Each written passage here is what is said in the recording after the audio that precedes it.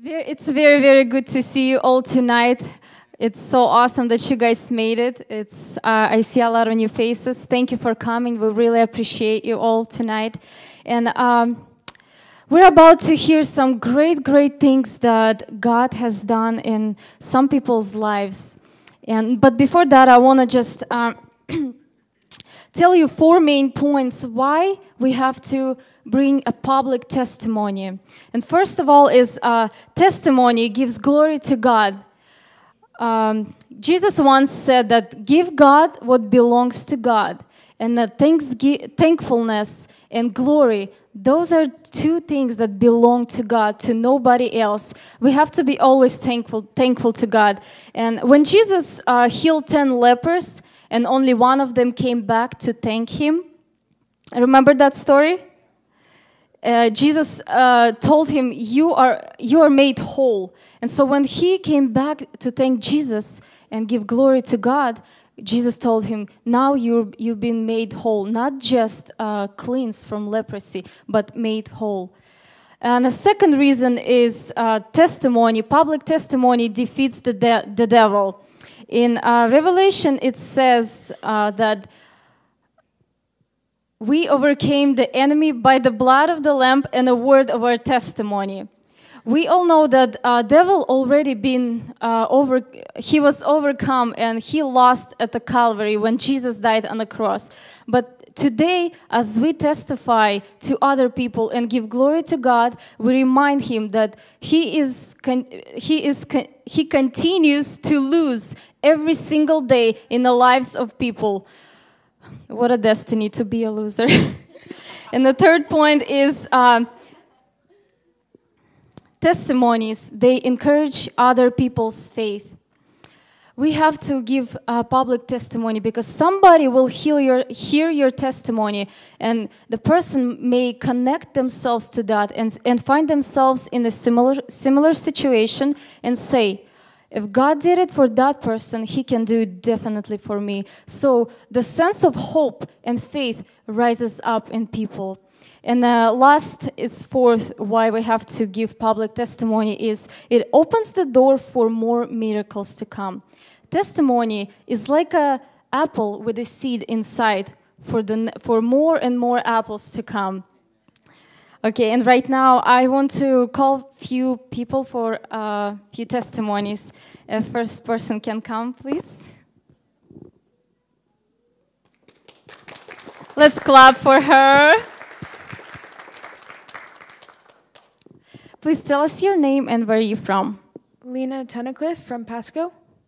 Okay, Lena, what was the problem that you were struggling with?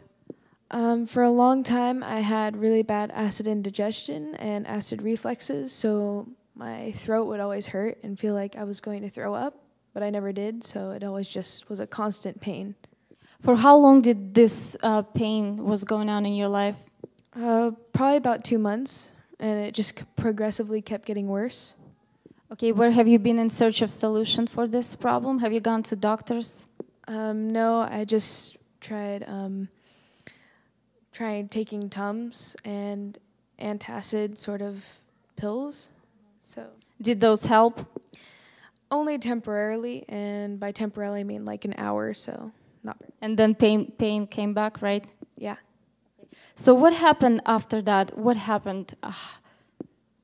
How did you get healed?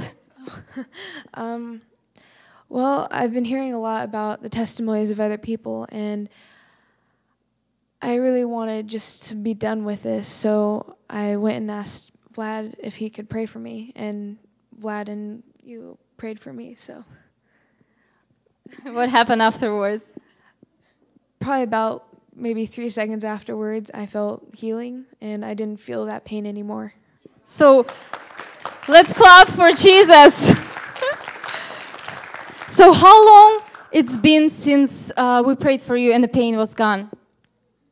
I think last week. So it's been a week, you have no pain whatsoever? Nope. Okay, praise Jesus. Awesome, thank you so much. Let's hear another testimony. Tatiana, please come over here.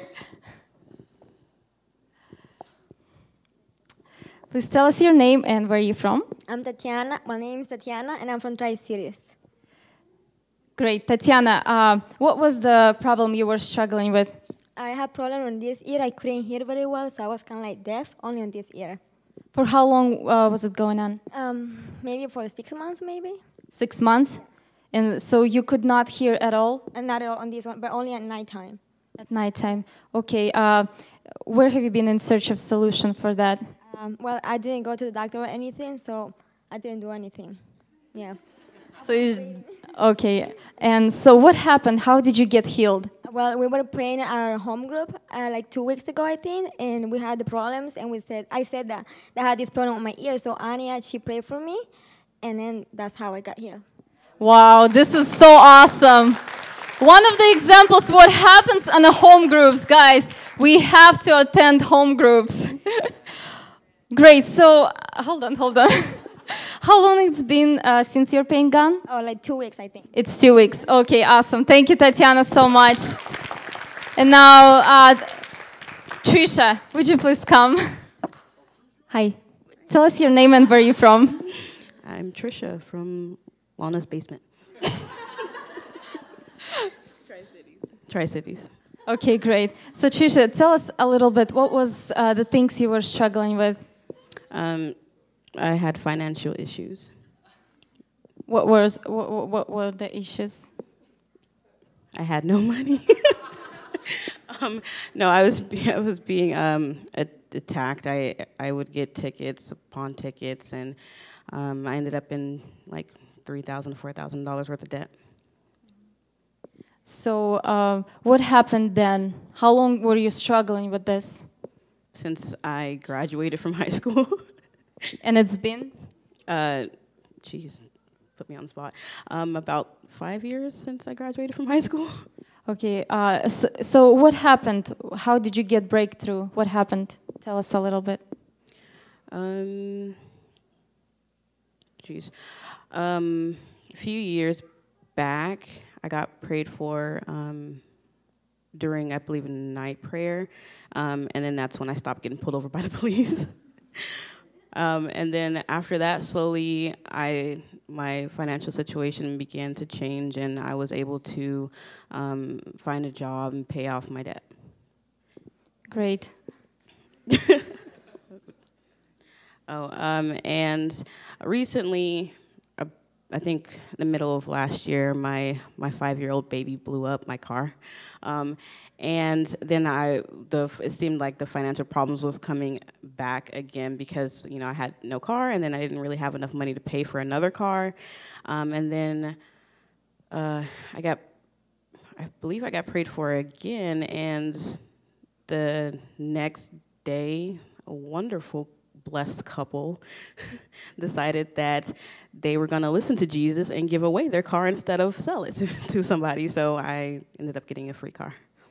Awesome. Well, thank you, Jesus, and well, thank you, Trisha. And we have one more testimony. If Asha, would you please come? Let's clap for Asha while she's coming down here.